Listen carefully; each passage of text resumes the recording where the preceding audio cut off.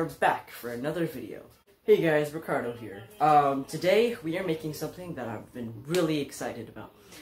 Today we are going to be making a dart gun that is disguised as a TIC-TAC container. This is a perfect piece of spycraft that you can use to annoy your siblings or do anything like that. But yeah, it's going to be really cool. It's really simple, really fast to build, and it's super cheap. So without further ado, let's get started. Alright, let's get started. So the first thing that we're going to do is take the TIC-TAC container and open it like this. It's pretty easy. After a little bit of prying, you're going to end up with two pieces, the container and the plastic top. Okay. After that, we're going to need to burn a hole, or melt a hole, into this side of the container. So I just took my glue gun, and I just sort of did that. It's gonna take a bit, maybe around 5 minutes of doing this, but after a while, you should finally get a hole. You may also need scissors to cut it after it's melted, but after it's hot, it should be really easy to make a hole.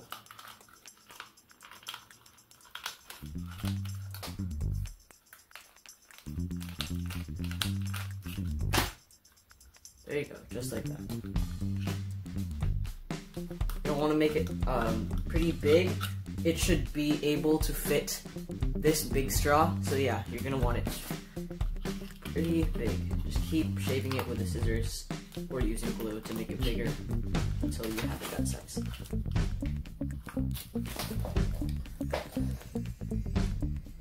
Alright, that should be good. Yeah, it has a pretty decent sized hole in it. Like that, and a way that you can test it is by taking the straw and putting it in, and it fits perfectly. You see how there's like glue sticking out like that? That's the plastic that went inside when we stuck the glue gun in. The straw should fit nicely around that. Perfect. Cool. Okay. So now we're going to take this thing right here, and we're also going to take a flat Lego, just a flat rectangle shaped Lego. And what we're going to do is we are going to glue the Lego like this onto the TIC-TAC container. The purpose of this is to let the straw rest on it so that it's because right now if we put the straw through here, there's some excess there because there's nothing holding it up right here on this side, so we're just putting this Lego right here so that the straw can go through nicely. So we're just going to go ahead and do that. I'm going to take the Lego,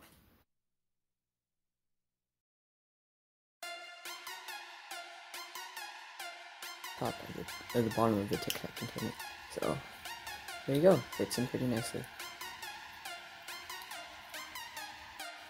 Alright, now we are going to take the straw and we're going to cut the straw so that it fits just like this. It should be basically a little bit less than the length of the TIC-TAC container. So we're going to cut it.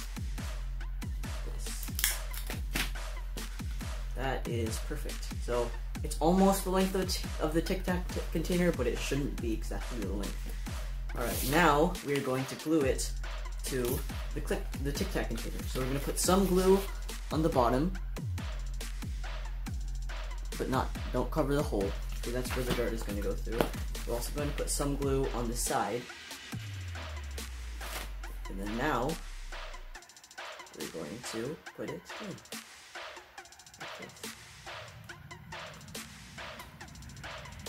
Good.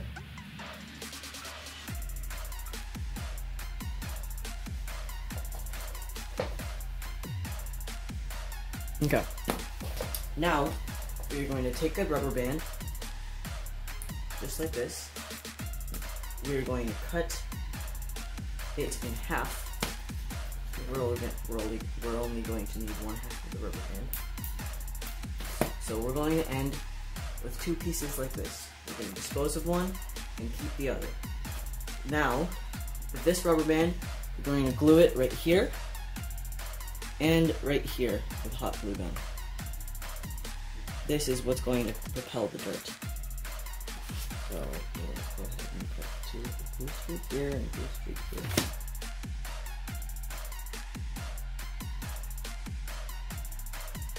Should look like that. And then you can use more glue to secure it.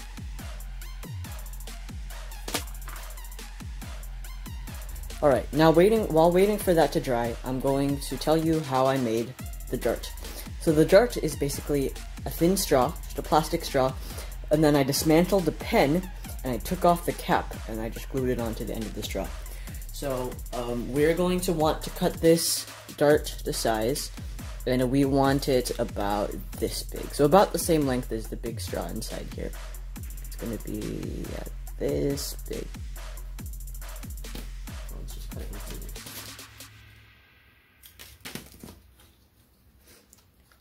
Alright, and now we're just gonna wait for that to dry. Okay, so the glue dried, and now we are down to our last step. So we're going to take a small piece of that big straw from earlier, and this one's the tricky part. We're going to insert it into the other straw, so we're just going to connect the 2.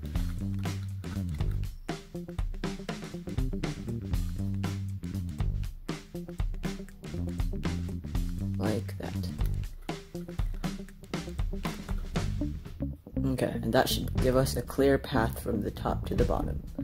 Alright, now we are going to take the top and we are going to cover it.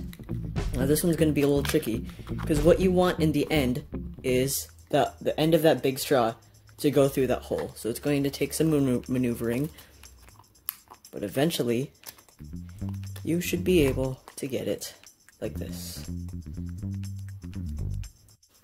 And that's pretty much it. So, as you can see, this is the finished product. We have the barrel, and we have the rubber bands down here. I actually, I changed something a little bit. I took one side of the rubber band and I looped it around this side, so the rubber band is right beneath the straw. But, yeah, and basically, yeah, that's basically it. You insert the dart through here, through the bottom, and then you push it in, and then you take the rubber band, and then you fire like this. And that's all for today, folks. I hope you enjoyed this video. If you like this video, please press the like button, and if you want to see more of my stuff, please go ahead and press that subscribe. And if you have any suggestions for what I build next, please feel free to comment. I'm a small YouTuber, and I read through every single comment that goes my way, so please feel free to comment. I will consider whatever you say. But let's put all of that stuff away. This was great. Thanks, everyone, and I'll see you next time on the Gadgetsmith.